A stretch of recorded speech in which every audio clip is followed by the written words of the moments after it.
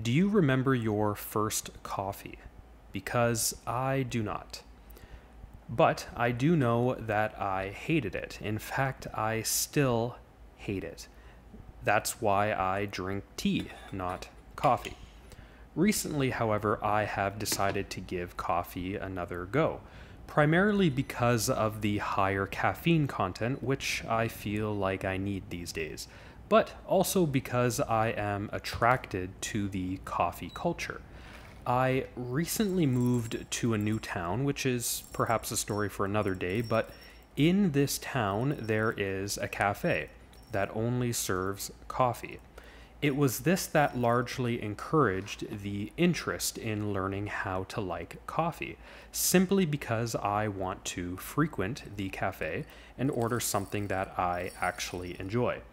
So I decided that whenever I am out of the house, I will forego my usual tea orders at Tim Hortons, Starbucks, McDonald's, a restaurant, or elsewhere and try one of the coffee offerings.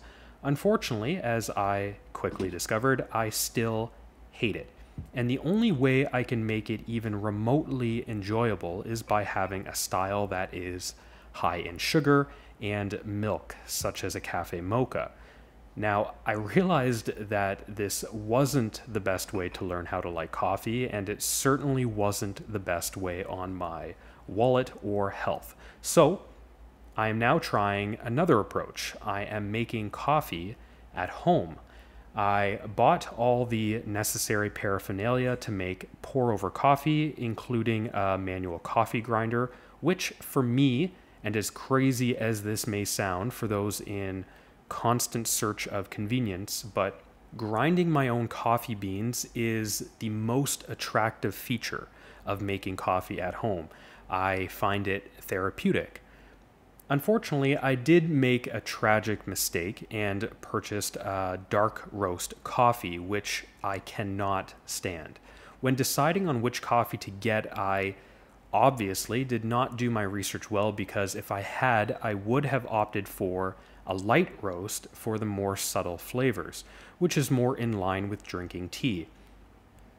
Have you ever worked with people who smoke cigarettes? If you have, you probably know all about the smoke break.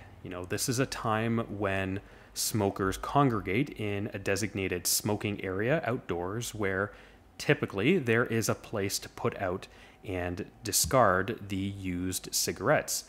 Sometimes this disposal area is a simple metal can with sand or water that the smokers push or toss their cigarette butts into. This is what I thought about when I made my first coffee at home, because the first sip tasted like what I would imagine a gulp of that cigarette disposal water tastes like. But I have made some adjustments since then, such as using a coarser grind for a weaker coffee flavor, and it is slowly becoming more manageable. I won't say that I like coffee yet, but I am learning to enjoy the process of making it and experimenting with the flavors. Clearly, I need to try a light roast next time, but I am happy that I went with the dark roast first, as it has helped demonstrate how small adjustments in the making procedures can impact the outcome of the coffee. My favorite way to prepare the coffee so far is by making a sort of pour-over style latte, which you're seeing in this video.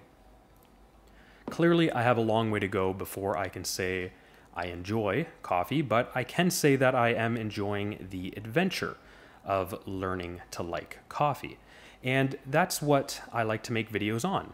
Adventures, whether it be an adventure in a video game, an adventure in a book, or a personal adventure to learn how to like coffee.